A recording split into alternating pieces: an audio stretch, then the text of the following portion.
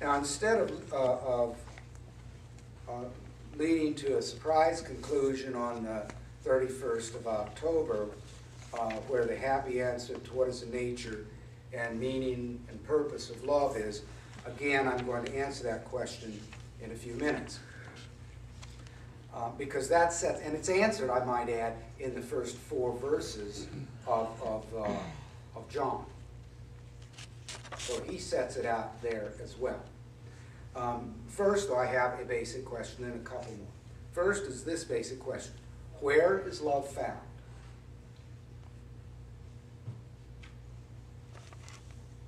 For those of you who remember, should I sing it? I found love on a two-way street, remember that? But lost it on a lonely highway. It's a beautiful song. So you don't, remember that? Want me to sing it? This is a church, David. I found love on a two-way street and lost it on a lonely highway.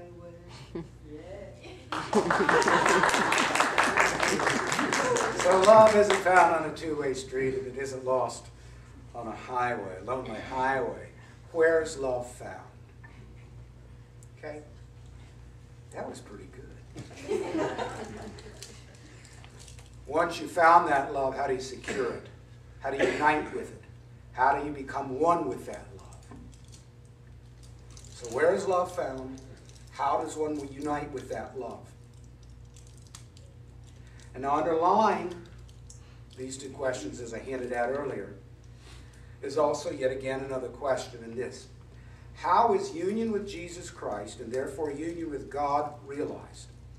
After all, God is love, so to discover the nature and purpose of love, one has to discover God, and one discovers God by finding out who Jesus is.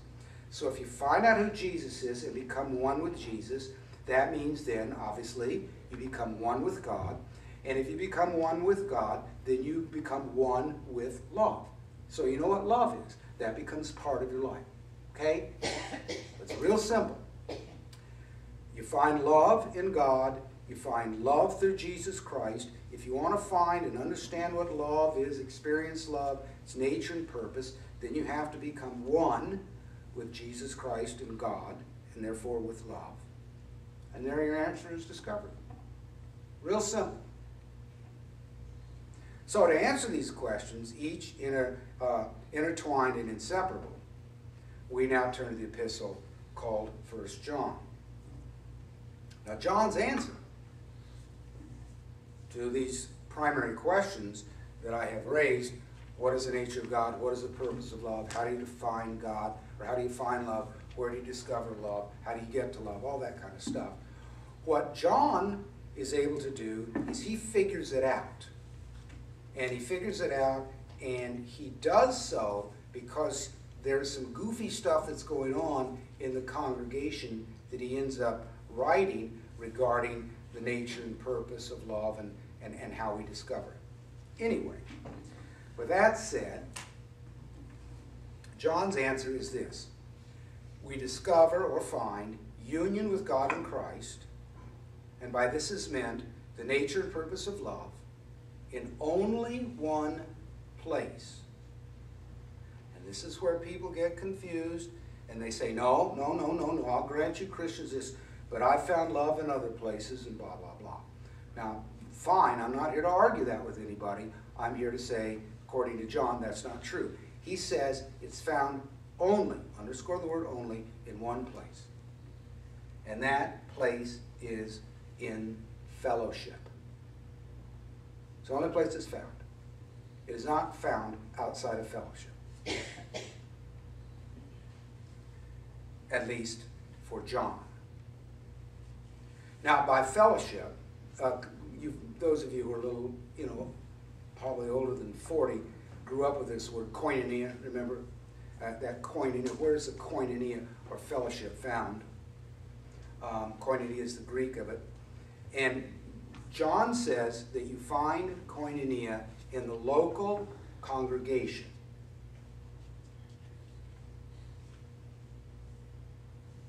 That's where you find love. And in the local congregation, you find love. Okay, now let me show you how this works. And again, I'm not asking anybody to believe it because I say so. The local congregation is the church, right? And that's the local church, all right? Now follow me. The body, the very body of Jesus Christ is called what? The church. The church. So the church is the body of Jesus Christ. Now this is very important, as you're going to see later on. The body of Jesus Christ, in kind of a perverse way, is not disembodied. Jesus Christ is not floating around out there. The body of Jesus Christ is here, present in the fellowship. So if you can become one with the fellowship, you become one with Jesus, you become one with God, you become one with love, and you understand what love is. You understand its nature, you understand its purpose. Now, why does John say this? What has provoked him to write this letter and send it off to churches in Asia Minor? Here's the answer. In Asia Minor, that's Turkey. In particular, we're talking about Western Turkey, around Ephesus in that area, probably, which is, you're looking at either side of Turkey.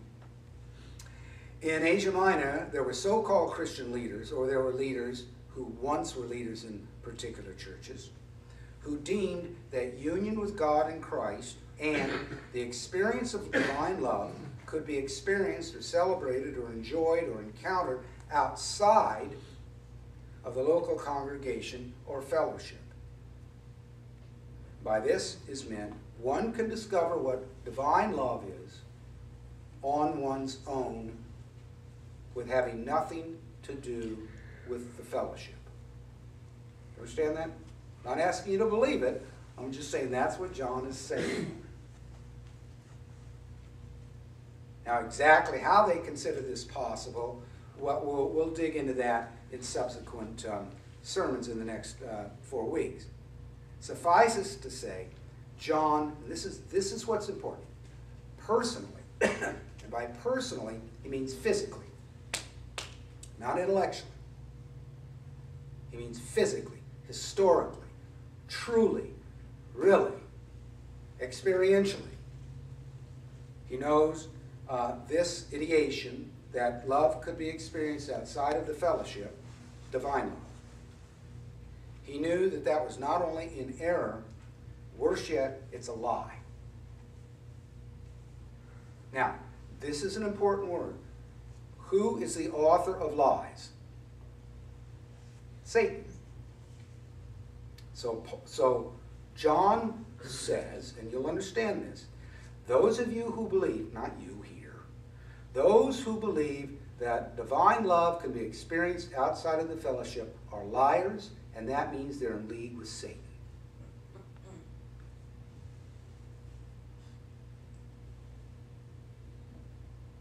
And people say, well, I've experienced love outside of the church. I don't know why David and John are saying this. Well, you'll understand this in week 4. You will, I hope. Consequently, John writes to reaffirm the historical or authentic foundations of a personal love and life with God and Christ, as opposed to the philosophical expectations and speculations in Asia Minor that were being proffered as divine truth. John seeks passionately to present a correct view. You go to your glossary, that's orthodoxy. The correct view and of what love is, and bases his letter on what for him is personal, historical, empirical, readily available truth. John is not a speculative theologian. When he's talking about love, and this is what's important, he is talking about love from an experiential point of view that he knows personally. He hasn't sat around and thought about love. What is love? He's not interested in that kind of nonsense. He says that's nonsensical to sit around and talk about what you think love is, because he knows what love is. So John is not musing about love and God. Rather, he knows what he's talking about because he has experienced it historically. And that's very important. I wish I could find a word or words that could perhaps convince people more of what I know is true on this. But be that as it may, what we'll have to do is just go with John. Now I want to read something. This is, now, what you have to understand is when John uses these words, these are sensual words, that is, having to do with the senses, touch, feel, taste, okay? So they're not speculation, these words, they're real. That's important. Now watch me. You have a group of people over here in Asia Minor who are ideating, who are thinking about it, who are speculating about what love is and how we get to this divine union, with me, with God. And if you get to this divine union with God, then you'll experience divine love, and everything will be hunky-dory. We have people today who do that. Now, and that's based on speculation, philosophy. The way I feel inside. I feel love, okay? Well, never forget, Jimmy Jones felt love. Never forget, Jimmy Jones felt love. Never forget, Hitler loved. Hitler had all sorts of feelings of love for Eva. Now, that's not the kind of love I want. So if that's your understanding of love being a feeling, then we're going to have problems with that. You know? We have a real problem with that. Okay? Brett Favre has a different understanding of what love is. You know? Because his idea of love is based on feelings. My idea of love is based on commandment to obey what God commands me to do and the relationship that I am ordered by God to have with my wife. And that has nothing to do with feelings. Absolutely nothing to do with feelings. Now, watch this, and then I'll get us out of here. We're going to have food in a minute. That which was from the beginning, which we have heard, and he's talking about Jesus, we have heard Jesus. We have seen Jesus. We have looked on Jesus. We have touched Jesus. This we proclaim to you. What we know historically, factually, empirically true has nothing to do with our ideations or our feelings. This has to do with what we know is true.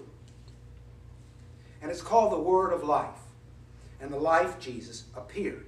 Now, appeared, they mean historically. They don't mean that he appeared in a dream or there's this phantom floating around. Oh, I have the Spirit of Jesus in me. He doesn't use that kind of goofy language. He's not interested in the Spirit of Jesus and the love of Jesus. We have seen it. We speak of it. We proclaim it to you. And we proclaim to you that which was with the Father and has appeared to us. We proclaim it to you because we have seen it. We have heard it. And we're telling you this so that you may also have fellowship, koinonia, with us. And if you have fellowship with us, in other words, the local church, then you'll have fellowship with whom, Swale? Jesus. Jesus and God.